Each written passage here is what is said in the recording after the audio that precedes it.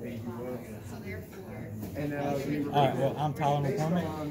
I'm Alex Morset. Okay, we get a 4-bit up and down counter that when this button, when switch 5 is pressed, it counts up in automatic in manual, and then switch 4 counts down, and then for PH7, when it's put down, it will count up automatically, and when PH6 is down, it will count down. And then when I put back in manual, I can hit switch 2, it'll reset it all back to 0. There's limits. Oh, and the limits are, when it gets to 0, it cannot go down, and when it gets all the way to 9999, it will not count up anymore. And there is a pause button in. Let's see.